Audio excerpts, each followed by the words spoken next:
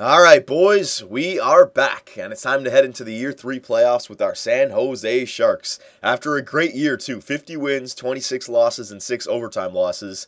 And, this was the year that we didn't know what the team would bring us. Trading away guys like Patrick Marleau, Joe Thornton, Dan Boyle retiring, all right? But the young San Jose Sharks actually played pretty good. We had a better regular season this year than we did last year. I mean, look at this. Year 1, we had a great year, right? 117 points. Joe Thornton tore it up. 260 goals for, 187 goals against. Last year, the goals came down, but we were a good defensive team. This year, the goals have gone back up to around the 260 mark, but our goals against have gone up as well, right? So that's what I was talking about during the last video. With Niemi in the net, he's a decent goalie, but he's nowhere near the top 5 goalies in the NHL. So we need to be able to score as many goals as we possibly can to give ourselves the best chance here. So that's a good stat to have, that goals for stat. Now, before we go ahead, let me just remember to turn on the injuries and the automated goalie rotations. Let me turn it off. All right, so there you go. Now, let's figure out what the Nashville Predators are going to bring. Pekka Rinne, obviously. Shea Weber. I wonder if Seth Jones has gotten better in this with the new roster update. Let's see if he progresses a little bit faster. But, you know what? As long as we can score goals, it shouldn't be a problem. But this is, we have to go up against the Pekka Rinne, obviously, in round 1. I always have to go up against a freaking good goalie, all right? So, offensively, Hornqvist, Legvond, and Parento. I mean, they don't have the superstar power up front like some teams, but I guarantee you on defense and goaltender, they got studs. So it's not the greatest first line. They do have the nice, sniper two-way forward playmaker combination, but I'd say our first line is a lot better. Same with our second line. They got Wolski, Smith, and McGinn. Smith isn't a bad second line center, but McGinn and Wolski, I don't know about them two on the second line. Third line, Spalling, Fisher, and Stahlberg. Okay, not bad for depth right there. And then the fourth line, Beck, Wilson, and Joel Ward. I don't know why Wilson is on the fourth line. I guess they got so many centers there. They got a pretty good center core after the first line, right? They definitely have depth on this team. But hopefully, with our high-powered offense, we can score some goals on them. Defensively, there he is, Shea Weber, 92 overall. He's playing alongside Ryan Ellis, who's 85 overall, and he's an offensive defenseman. So that actually looks like a pretty good combination on the point. Second line, Roman Josi, 85. Klein, 82. Not bad. Roman Josi's good. Klein, maybe more of a top 6. And then Ekholm and Ballard. So they got 3 really good defensemen in there. It's not as deep as their forward core. And then in the net, Pekka Rinne, 90 overall goaltender. So there's the problem right there. Shea Weber and Pekka Rinne. Are we going to be able to score goals on the power play, right? That's going to be the big question. Here's our team just quickly so you can compare. Jeff Skinner, Logan Couture, and Brett Burns on the first line. Logan brings that superstar aspect for us. The second line, even Joe Pavelski, right? 86 overall on the second line. That's better than anybody that they have on their first line. And Joe Pavelski had a 30-goal year. So I'm hoping for big things out of Joe Pavelski this year. Out of my veterans and Brett Burns and Joe Pavelski. Third line and the fourth line, they catch up a little bit with their depth. But we're talking about the superstars up front. Defensively, everything's pretty much the same for their 3 players. Except for Shattenkirk is worse than Weber. But then we have Falk, Vlasic, and Irwin who are better than their depth players. So, other than Weber, I'd say we actually have the advantage on the defensive core. And then goaltenders, we got to actually have to do that line change quickly. Good thing I checked that out. Edit lines.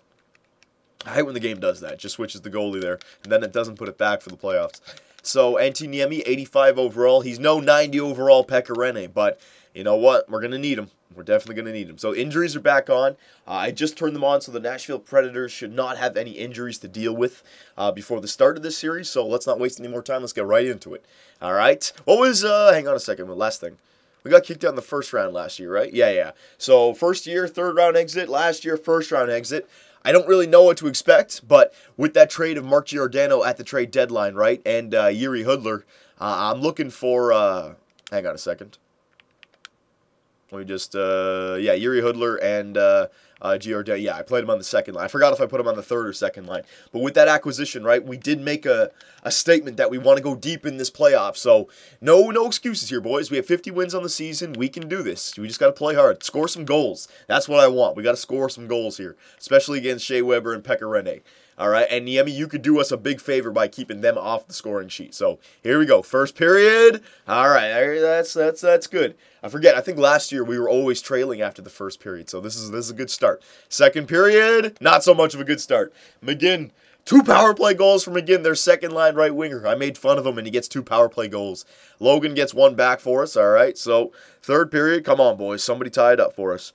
Third period. Oh my God, no, it's not going to happen. That's okay. So, 1-goal game for game 1. That's not the end of the world. All right, it's only 1 game, but this is the problem with the San Jose Sharks facing the Nashville Predators, right? Pecorine and Shea Weber only could score 1 goal that game.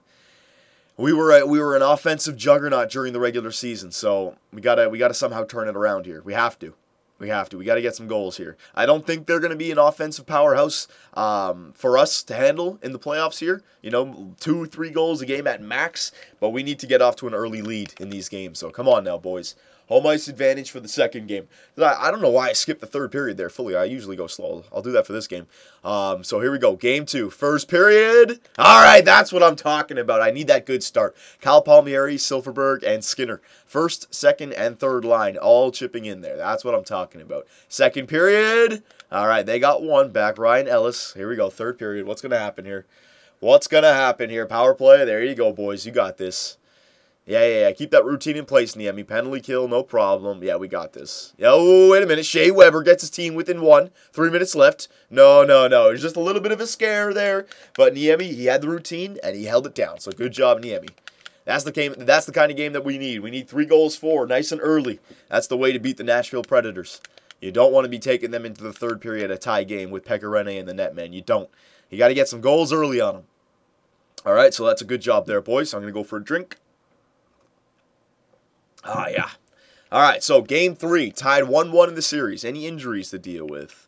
I don't believe I saw any. No, I don't believe so. All right, so we'll just continue going here. Game 3. What's going to happen here? Come on now, boys. I want to have that similar first period that we had in game 2, that 3-goal lead. We don't have to get 3 goals, but give me something to cheer about in the first period. Here we go. First period. Oh, my God. They gave me something with Dwight King getting the first goal, but then Beck, Spalling, and Wilson all scored on Niemi within like 5 minutes of each other. God damn it, Niemi, man. You can't allow 3 goals against a team like this. This game might be over just from that period. Second period. Oh, my God. 2-goal third period for against Shea Weber and Pecorine. I don't know. I don't think it can happen, man. Power play. Another power play. Another freaking power play. Oh, my God. They got a freaking... Was that a shorthanded goal? I guess it wasn't. Maybe it was a 4-on-4 goal or something. But the news is that the Nashville Predators win Game 3, 4-1. All right, that's exactly the kind of second period we don't want to have, man. Or first period, yeah, they got it in the first period. 3 goals against. Jesus, man. Niemi, I'm calling you out now, son. That's 2 games. The first game, not so much, but the third game there, oh, man, 3 goals consecutive. You can't allow that to happen in the playoffs. You got to step it up a little bit here. And we don't really have a goaltender to go to. I could bring in Ernest Chiarelli, but that doesn't help our team. I mean, and Niemi's only really lost 1 game for us. This game, we didn't get any offense. This game, he only allowed 2 goals. Nah, we gotta stick with Niemi for now, boys. We gotta ride it out. Come on now, boys. We had such a good regular season. We can't get eliminated here in the first round, embarrassed and kicked out in the first round. The young San Jose Sharks, they got to make a statement to the NHL. Let's go. First period. Oh, okay. You know what? That's a victory in itself. We didn't allow the third period meltdown. But now we got to get one here in the second. Let's go, boys. Power play to start it off. Second period. All right, there you go. Jacob Silverberg gets a power play goal, and Logan gets one as well. So our captain gets a big one. David Legg won, so the first-line centers are getting goals here. We got the 1-goal lead in the third period here, Niemi. I know it's not automatic, but you could do yourself a big favor here by playing outside of this world. Let's go. Oh, my God, they're getting shots. Power play. Oh, good kill, boys. 6 minutes left. Oh, God damn it, David Legg won. Second goal of the game. That's exactly what I didn't want to happen. Oh, yeah, Joakim Anderson, baby. Third line center answers back with 43 seconds remaining. He gets a goal at Pecorine. That's what I'm talking about. Great job, Joakim Anderson. What a pickup. What a pickup. He comes through in the clutch for us. And that could have been a 3-1 series lead for Nashville. Now it's 2-2. That's a big game right there. Joakim Anderson chooses a great time to get his first goal of the playoffs. Right there for us. All right, so good news, good news. Keep going, though. Can't get ahead of ourselves. We've still got to win 2 more. But that's huge for us. We got home ice advantage. 2 more games at home at least. Oh, actually, no, not at least. If we want to win 2 more games at home, right? But they could win the next 2. All right, so any injuries? I don't believe so. Oh, no, that's Florida, not Nashville. No, I don't believe so, and we haven't had any to deal with either. So, yeah, we'll just keep going here. All right, so 2-2 series tie. Who's got the advantage in this series? Now, you know what? The games that we can keep them from scoring, like, you know, a bunch of goals, we can win. But the games that they get, like, 4 goals, even this game, you know, even though they only got 2, that was game 1. But we just got to keep them to only, like, 1 or 2 goals a game, and we stand a chance. The second they get 3, it's over, man.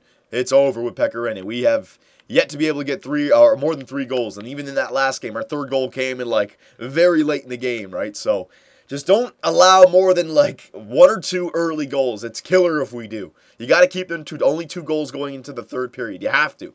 All right, so come on, boys. Play defense for your goaltender. And offense, you got to get some early ones. 1st period. That's what I'm talking about. Cam Fowler on Pecorine.